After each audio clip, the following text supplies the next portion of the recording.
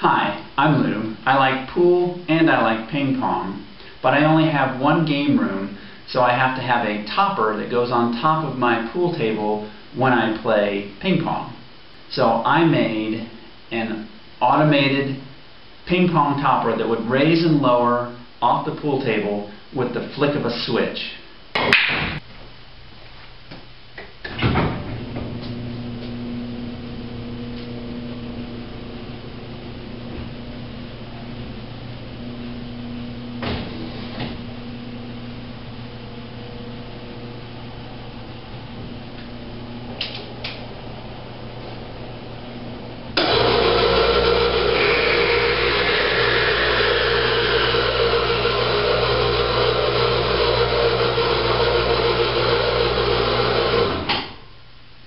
Unfortunately, that was in my old house and I don't have it anymore, but I do have all the parts and I'll show you how I put it together.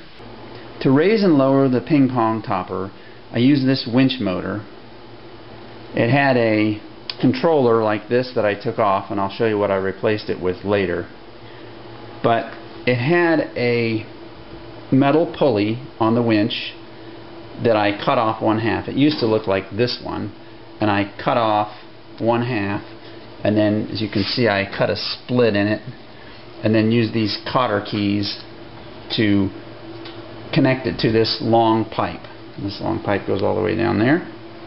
And on this end, I put two wheels that I bolted up to my ceiling joists. And then I also, of course, bolted this to the ceiling joist. And then I had some cables, just a little thicker than this, but metal cable that I screwed into this hole with a screw to hold it tight, and then this cable wrapped around this pipe, and then the end of it went down to the table on this end and also down here on this end.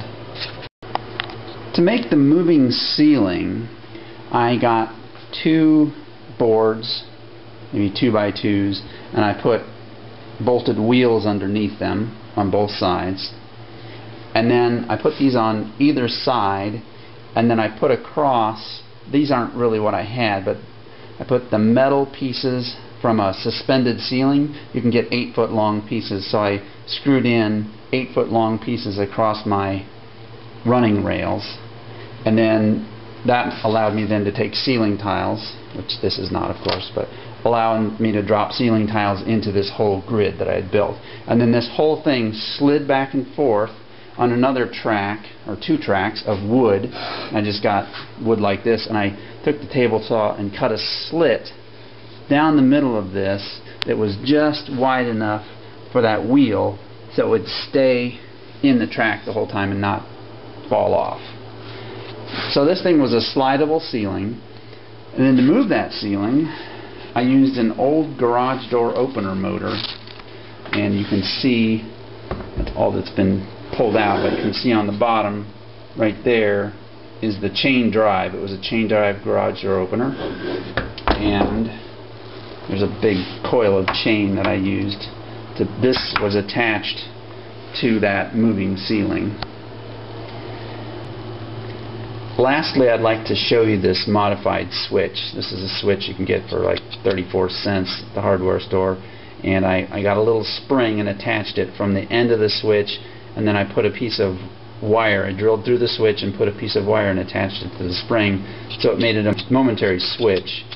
And this is what I used to determine when the ceiling came to the right place. It would hit the switch and turn off my motor. Finally, here's the ping pong topper itself. I actually took a ping pong table and ripped off the legs and then replaced the frame with a heavy metal C-beam frame that goes all the way around the table. And I drilled a hole in the middle of the C-beam and put two bolts, one on either side, that attach to the cables to raise and lower the table. And you can see on the way up and down the thing could potentially rock, but when it's on the pool table or against the ceiling it wouldn't do that. And then I just actually glued pennies to one side or the other to balance it perfectly so it went up and down flat. And here's what the C-beams look from the underside. There's the hole for the bolt, And this is just the standard C-beam that you can get at the hardware store. I spray painted it black. See, in the corners I used an L bracket to hold them together. Thank you for watching, and good luck building your automated topper.